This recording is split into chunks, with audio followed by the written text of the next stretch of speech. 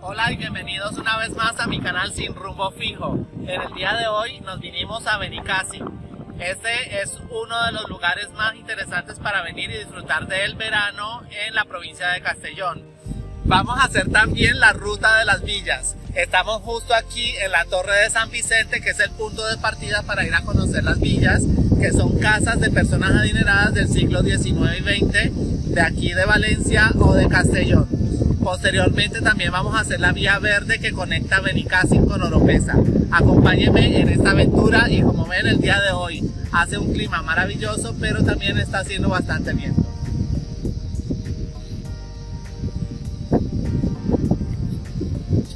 No olviden suscribirse a mi canal para seguir en los próximos videos.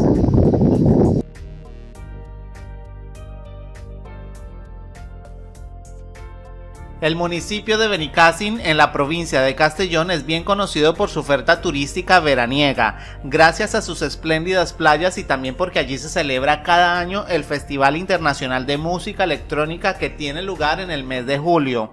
Además de estas atracciones, la población de la Costa del Azahar tiene muchos más atractivos, entre los que se destaca un bonito paseo conocido como la Ruta de las Villas en Benicassim.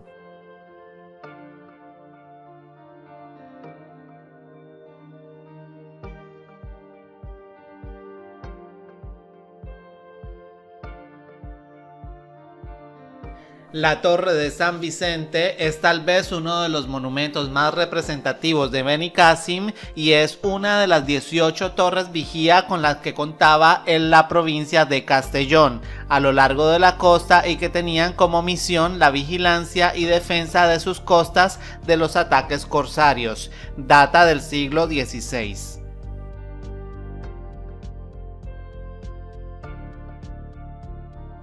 Esta ruta es en realidad un bonito paseo por el paseo marítimo de Benicassim, el cual vamos a empezar desde la Torre de San Vicente hasta el Hotel Boramar.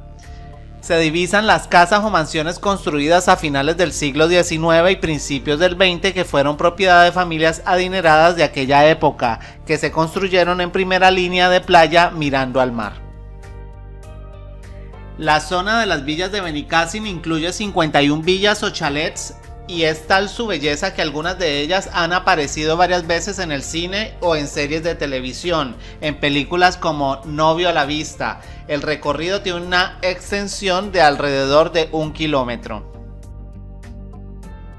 Dentro de este recorrido vamos a encontrar dos rutas dependiendo de cómo se visite la zona. Una de las rutas es el infierno y la otra es la del cielo. El motivo de las villas infernales es porque se hacían muchas fiestas, lo cual los convertía en ruidosas, y las rutas celestiales eran las villas que se distinguían por su tranquilidad.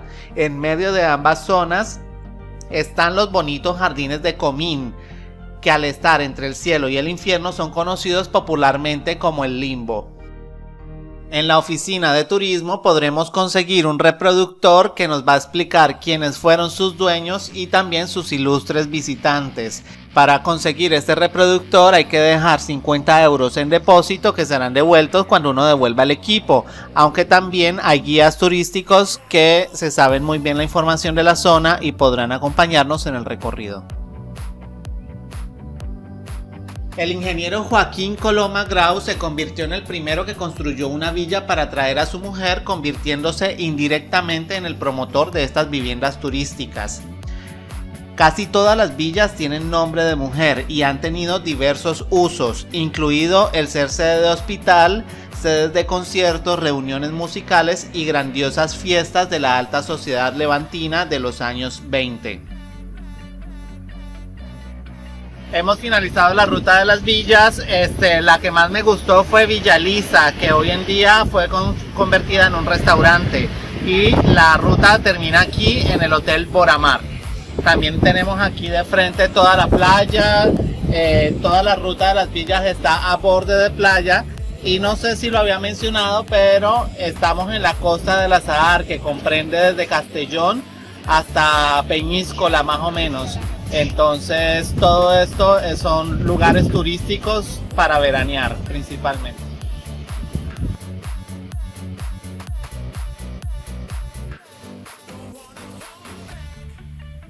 Estamos empezando en la Vía Verde que conecta Benicassim con Oropesa.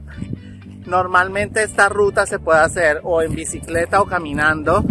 Y aquí en Benicassim el ayuntamiento presta bicicletas para que la gente pueda hacer la ruta solamente dejando un depósito en efectivo, creo que es de 50 euros, y dejando la información del DNI, teléfono y todas estas cosas. Sin embargo, ahorita en este momento por coronavirus no las están prestando. Esta ruta es alrededor de 6 kilómetros entre pueblo y pueblo, o sea que son 12 kilómetros, 6 de ida, 6 de vuelta. Por aquí vamos a bordear también el mar. Es una ruta full para hacer ejercicio, senderismo, ver montañas, árboles, disfrutar del aire, pues ya en este momento está haciendo bastante aire, pero haciendo ejercicio pues ya se le quita a uno mucho el frío y la pendejada también.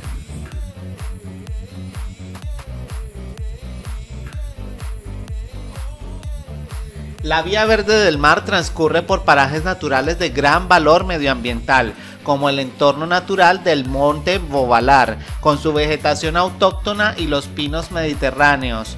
También encontramos calas y fondos rocosos, en el que encontramos varias playas también.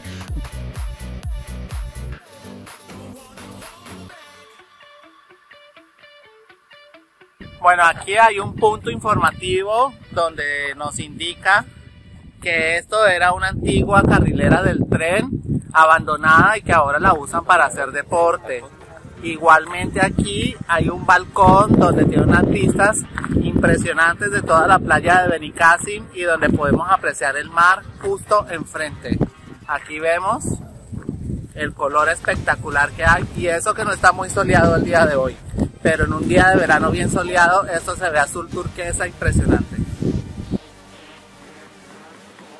Durante el recorrido es posible descansar en áreas de recreo con bancos y estacionamientos para bicicletas. También es posible contemplar el patrimonio cultural de Oropesa y conocer las torres vigías de la Corda y de la Colomera. Aquí podemos ver el túnel por donde comenzamos la Vía Verde. Estoy yendo en sentido contrario, por eso estoy caminando hacia atrás, pero las vistas son impresionantes entre dos rocas. Está súper bonita. Para empezar, estamos súper bien. Es importante destacar que esta ruta se puede empezar desde cualquiera de sus dos extremos sin ningún inconveniente, y en las dos partes vamos a encontrar estacionamiento. Es una ruta plana de intensidad baja. Para las personas que les gusta salir con sus mascotas, les informo que también hay una playa canina que está muy cerca de la Torre de la Corda.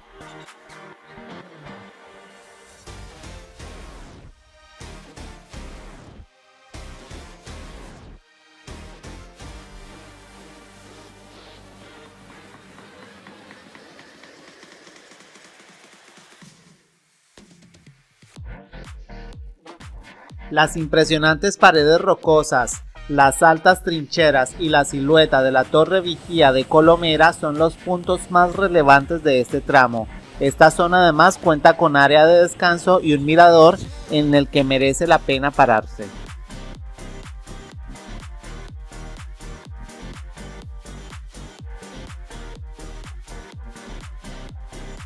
Al estar ahí no pudimos dejar de tentarnos en escalar la montañita donde está la torre vigía y decidimos subir porque las vistas desde lo más alto son las mejores, así que nos fuimos hasta la torre.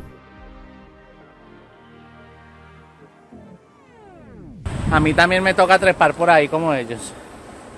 No es que yo me quede aquí grabando desde abajo, Tal como me lo imaginaba, desde aquí hemos obtenido una de las mejores vistas de la Costa del Azahar que se puede tener en esta ruta. Está espectacular. La Torre Colomera es una antigua torre de vigilancia situada en esta ruta. Esta torre, junto a la Torre de la Corda y la Torre del Rey, forman parte del conjunto de torres de vigilancia con finalidad defensiva que rodeaban la costa de Oropesa del mar. Esta torre data del siglo XVI, época en la que se producían frecuentes ataques a la zona costera mediterránea.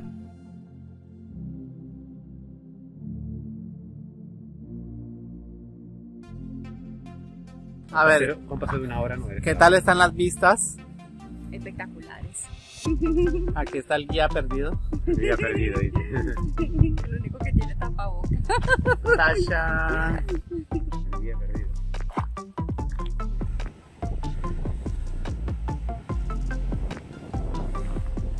Después de la Torre del Colomer, vamos a atravesar por varios pasos entre paredes verticales de una roca, accediendo a una zona más abierta con preciosas vistas de la costa. En esta parte del recorrido aparecen varios senderos entre los pinares que bajan hasta la orilla rocosa de la costa.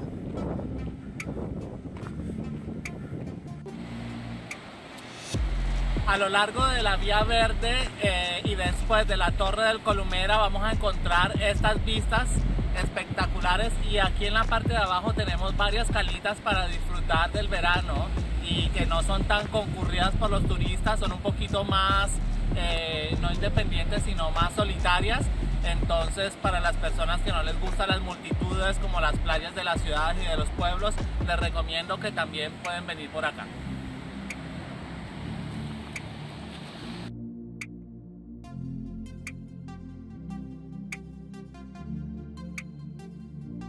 La Torre de la Corda también data del siglo XVI y también hace parte de las torres vigías de la Costa del Azahar para resguardarse y vigilar para evitar ataques contra el enemigo. Esta torre tiene una escalera que sube hasta su superficie más alta, pero en este momento, tiempo de COVID, se encuentra cerrada.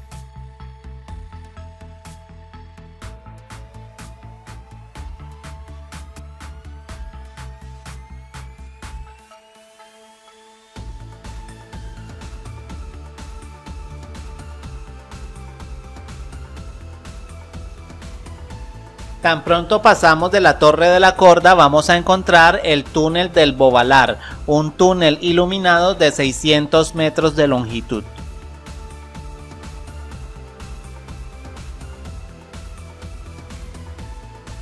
Aproximadamente a 5 minutos después de la Torre de la Corda vamos a encontrar otro túnel que está muchísimo más largo que el primero. Cuenta con iluminación, está súper interesante, la verdad. Hace mucho frío, es una diferencia de temperatura bastante grande de estar al lado del mar con el solecito a meterse aquí en el túnel, que parece que fuera un ventilador de viento frío. No sé si lo había mencionado antes, pero esta Vía Verde antiguamente era una carrilera del tren y posteriormente cambiaron la carrilera del tren para otro lado, y ahora esto lo usan para hacer ejercicios. Así que por eso es que existen estos túneles, que era por donde pasaba el tren anteriormente.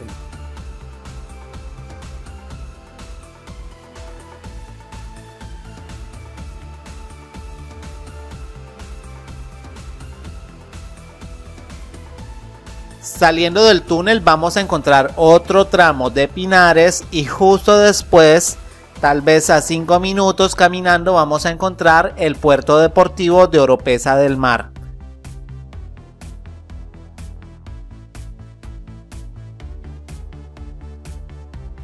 Oropesa del Mar es también otro de los municipios de la Costa del Azahar totalmente adecuados turísticamente para disfrutar del verano en unas playas con muchísimo encanto y con unos colores impresionantes. Si quieren disfrutar verano, playa, sol y todo lo que conlleva esto, vénganse también a Oropesa del Mar. Nosotros lo hemos disfrutado simplemente en el tramo de hacer ejercicio en la ruta de la Vía Verde del Mar y nos ha parecido encantador. Como nosotros no vinimos preparados para disfrutar de la playa y del mar, hemos disfrutado y hemos sacado el máximo provecho de los paisajes, así que hemos tomado muchísimas fotos. Esta es una ruta mágica y encantadora que no solamente sirve para hacer ejercicio, sino también para relajarse y desconectarse teniendo el mar como protagonista en todo el recorrido. Estábamos en la Vía Verde y hemos visto estos paisajes tan maravillosos y dijimos, bueno, vamos a salirnos ya de la Vía Verde y vamos a recorrer ahora por el paseo marítimo de Oropesa del Mar. Desde aquí la vista está maravillosa, la Vía Verde está espectacular con las dos torres que hemos recorrido. Les recomiendo esto es un destino totalmente para verano y vamos a seguir haciendo otras rutas por algunos lugares también de playa para que sepan dónde disfrutar el verano. Recuerden seguirme en mi canal y nos vemos en el próximo video. Hasta la próxima.